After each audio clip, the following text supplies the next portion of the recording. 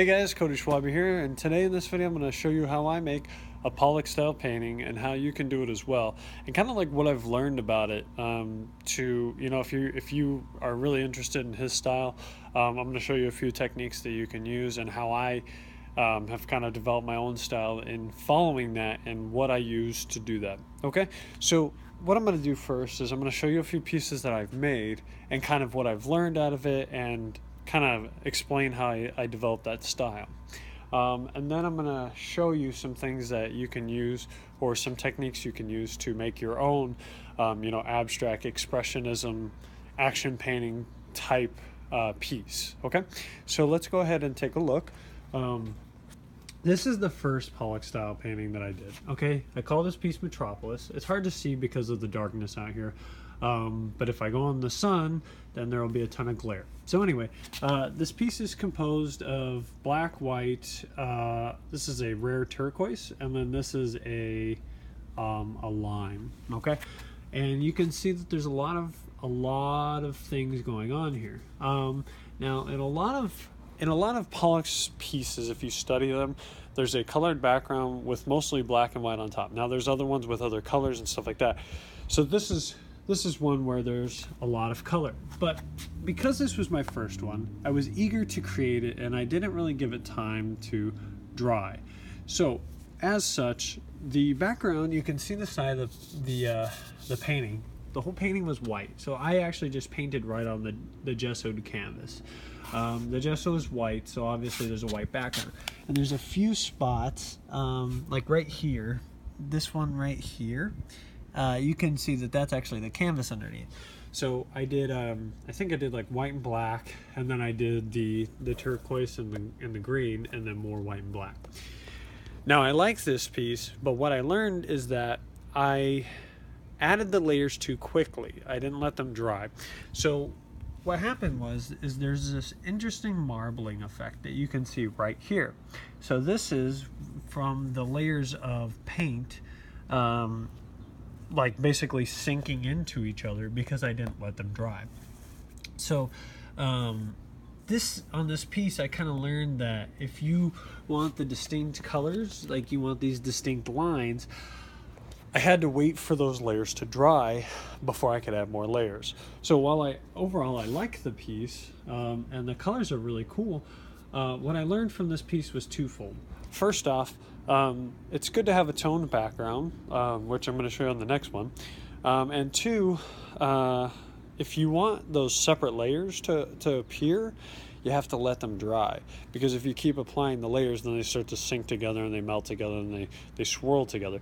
Now, it's okay if you're going for that look, but I was not going for the look, so this was kind of a learning piece. And then to create the lines, I simply just dragged a brush across it really lightly and sort of, wistfully, I guess. And that's how I created lines. So that's how I created this piece. Let's move on to the next one. This is a piece I call Born of the Earth. Now, you can see on this one that I used a tan background because I was trying to emulate the feel of raw canvas. Now the color is off, right? That's not the right color of raw canvas, but by having the tan here, that I didn't actually use in the painting, you can see the background. So it gives it some depth, right? Because you see all these layers, but you also see the background underneath. Then you can kind of see that I used red, black, white, and dark brown. So again, it's hard to see with kind of, being in the dark, so to speak. But anyway, here what I did was I did a bunch of straight lines, okay? So I literally took the back of a brush, which I'm going to show you, and I just dragged it, okay? And I just kind of did these motions that were full-bodied motions, so that the lines, most of these lines actually go all the way across from one side to another. They don't stop anywhere. And so that's how I created this piece.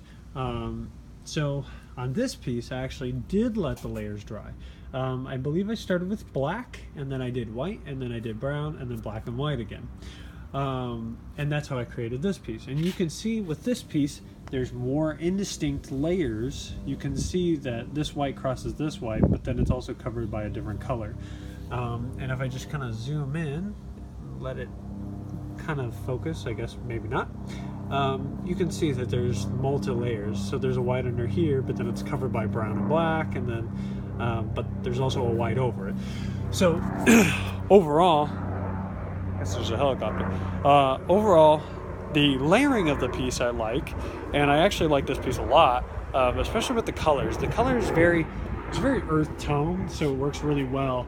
Like in my room where I have like a black blanket, and then I have a dark brown bed with black. So, you know, the piece I actually made for myself, but it was also another learning piece, because to create these straight lines, or these lines that are, I should say, from side to side, I literally took the brush and then just kind of brought it all the way across from one side to another. So it was these very fluid motions, where I didn't stop. You know, I just basically brought it all the way across. Okay, and I actually used a tone background, and I learned from it that pretty much most of your paintings are going to have a tone background. This is one of the paintings that I learned that on, and I actually like the way that it came out. So I would suggest it that you use some kind of colored tone background, unless you want the raw canvas look.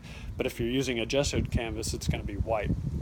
So if you like the look of the raw canvas, there is clear gesso, so you can get, you know, the canvas. You can buy your canvas, duck cloth, cotton, linen, whatever you're going to use, and you can use clear gesso on it. Prime it like maybe twice, just so that it, you know, it adheres and it protects it, and then you would put on your paint.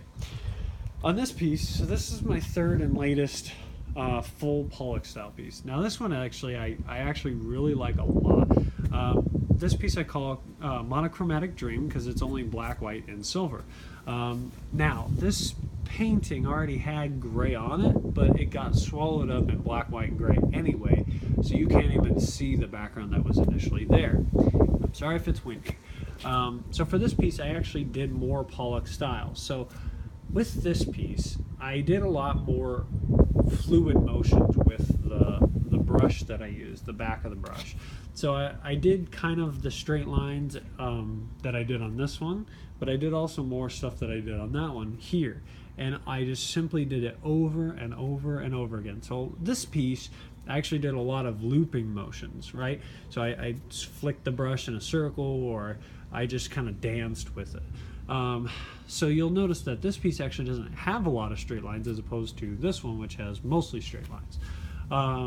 And then to get any of the splatter, you know, you can flick the brush and it'll create the splatter. Now, I personally don't like having a lot of small drops, but for this piece it actually worked really well. And there was, like I said, I had already painted over it before I started doing more of the Pollock style. So this piece actually just kind of grew out of a separate piece that was already painted on it.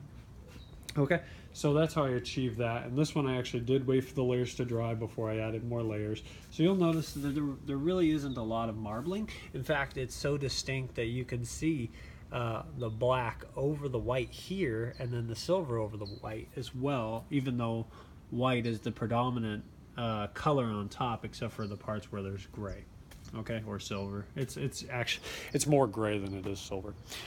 So this piece is called Impulse. This piece is not per se a Pollock style piece, but the way that I did it is, okay? So I painted the whole thing yellow, so it was a yellow background, and then I used Pollock style motions for white and black. This is actually one of my favorite pieces that I've done, and to create this, I literally just, you know, flicked the brush or dragged it across as if I would on a Pollock style piece. And once I felt like there was enough going on but it wasn't overwhelming, then I stopped. So to create this, I simply did a yellow background, did white, and then did black, and then did just a tiny bit of white on top. You can see that there's just a few white streaks on top just to break it up. And so that's how I created that piece, which is not as extensive as maybe one of those, but still has kind of the same, like a similar look and feel. Now, one thing you'll notice is that on a Pollock piece, Pollock painted on the canvas on the ground. He didn't paint on a pre-prepped canvas like I do. Of course, I didn't learn this until after I started painting, but at the same time, everybody is different. Everybody kind of creates their own unique field. So the stuff that you do might look like someone else's for a while, but as you do it more and more, you'll find what you like to do as opposed to what they do, and you'll develop your own style. So while I am enamored with Pollock and his style, my own style has kind of grown out of that. So it's more of a Pollock 2.0, if you will. But anyways, that's what I like to do. So, obviously this doesn't have as much going on as, say, a true Pollock would, but this over here actually has more going on than a true Pollock would. So it's really just, doing painting after painting after painting. And here, I wasn't going to do this, but I'll just show you. This is a practice piece. This over here is another practice piece. It's just so I could develop my, the brush strokes. So my point is that you're going to develop your own method, your own style out of doing, you might follow someone else's at the beginning to kind of learn. I think a lot of people do that. That's okay. Just do what you like to do, what feels natural, and as you keep doing it, you'll develop more and more. See, me, I've tried to emulate 6 other styles. Like, you can see the different pieces that I have up. I've got that one, I've got that, I've got that. There's a ton in the house, right? And I had to learn what I like to do and what I don't like to do. So I like to do like scraper paintings. I like to have, ornate backgrounds with simple writing like this. There's just a few different styles I like to do, but the Pollock to me it's my favorite one to do, but it actually sells. It actually doesn't sell the best for me. So it's like you'll develop the things that you like to do. I would say pick maybe 2 or 3 styles that you like to do and just kind of follow that over and over again. Some people don't like to do the same things over and over again, and I totally get that. Every piece is going to be different. But if you also look at the people who sell the most art, they will develop one style, follow that style for a while, and then maybe kind of move on to something else. So it's really up to you. I would just say develop a couple of styles that you're comfortable with, because as people get more interested in your stuff, they might lean towards one or the other, until you get to the point where you're basically famous enough that you can paint whatever you want and people will buy it. So I would just say until you get to that point, just kind of develop a few different ones and just keep working on those styles until you're comfortable with them. Like this one, I was super happy with the way that this turned out. This, I love the colors and I love that you can see the different layers and stuff, but I don't like the straight lines, so that bothered me. On this one, I liked the lines and I liked how thin I got the lines and how much there was going on, but I didn't let it dry and they melted together, which is cool for some, but not what I wanted to do. So they're all just learning experiences. So now we get to the fun part. Now I'm going to show you kind of what I use to make a Pollock style painting. There's a lot of different theories out there. There's a lot of different methods. I'm going to show you what I do to emulate that and make my own style of artwork. Okay, here it is. All right, this right here is gloss enamel from Dunn Edwards. Apparently Dunn Edwards is not available anywhere. I live in Arizona, so the Southwest region has Dunn Edwards because their paint is actually developed for this area. But I suppose you could probably get similar paints at Sherwin-Williams. I don't use Behr paint. I've tried Behr. I didn't like it. Okay, that's just my personal opinion. You're welcome to try whatever you want. But let me show you. It literally says, I guess it's too much for it to focus on, right? It says gloss enamel, water-based, alkyd or whatever. I don't know what that word is, A-L-K-Y-D, alkyd. But see, the thing is Pollock used oil, right? But now they have water-based gloss enamel. So this is gloss enamel that's water-based. It's latex as opposed to oil, okay? I believe in acrylic. I use acrylic for everything, and now I use latex as well. I don't use oil-based paints. That's just my preference. Anyway, this is what I use, okay? Now, to make the actual painting, a lot of times I'll simply just use a stick, a rubber spatula, or the back of a brush, okay? And I'm going to show you the actual techniques here now, okay? So now one thing that you want to look for in the actual painting, right, is the consistency. You can see that there's this, it's got like this stringy consistency. You can water it down a little bit. Sometimes I do. The thing is like the more you water it down, the more it's going to splatter. So if you want more splatter, then water it down and you'll get kind of thinner lines. But at the same time, this type of paint, this gloss enamel, already comes pretty thin. So it's thin enough to do what we're looking to do. Okay, so let's talk about some of the techniques you can use. Now, if you want a straight line, actually going to put that in the rocks. I've already painted all my rocks. You can see there's paint over there. There's a lot more. It's dark out today, so that's why there's not a lot of light in the video. So it's kind of hard to see, but whatever. Okay, so let's talk about some of the methods. It's going to be interesting holding one hand and doing the other. So first off, if you want a straight line, you literally just carry it across without stopping, okay? It's not a fast motion. It's just a single thing like that, right? So you just let it drip off the excess, just let it drip, and then you just bring it straight across, okay? Now that's how you would create a straight line. If you want kind of like this, where it's kind of like an action part, right? You would take the brush, you would take your stick or whatever and fling it down, okay? You see, when you fling it down, it creates this really, I don't know, it's a really cool effect, right? This really action, when you look at it, you see the movement in it, right? So that was a downward flick, okay? That's what that creates. If you want a kind of a wave, you would just do a sideways flick, okay?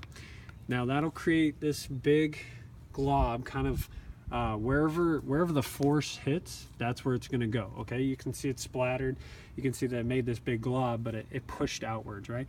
And the more that you fling it, like if I swing it faster, you'll see that it created the kind of the wave this way, right?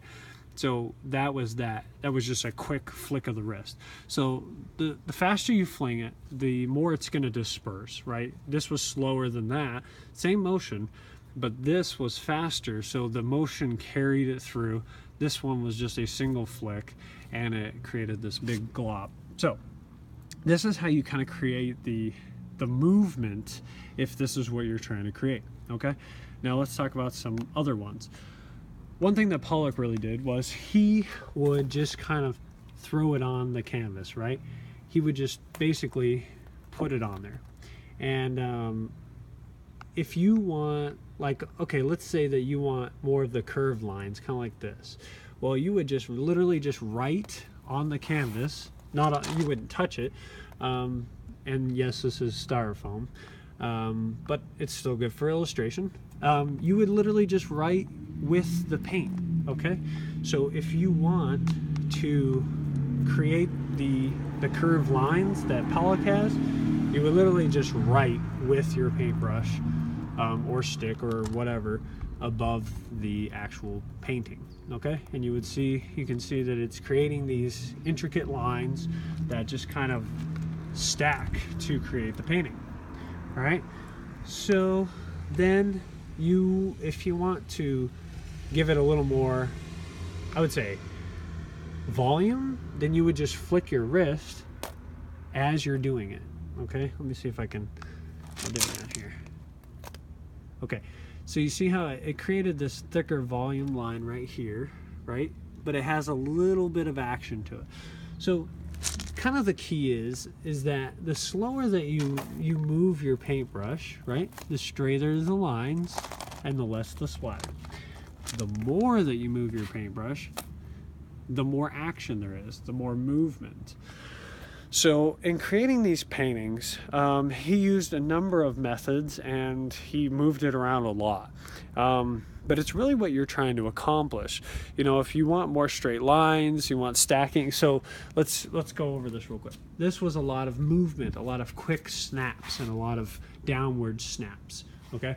This one was a lot of writing. This one was, let me see if I can reset it. There you go. This one was a lot of writing. So this one I just kind of wove the paintbrush over and over and over to create, you know, these really thin, super thin lines, these really thick curves here.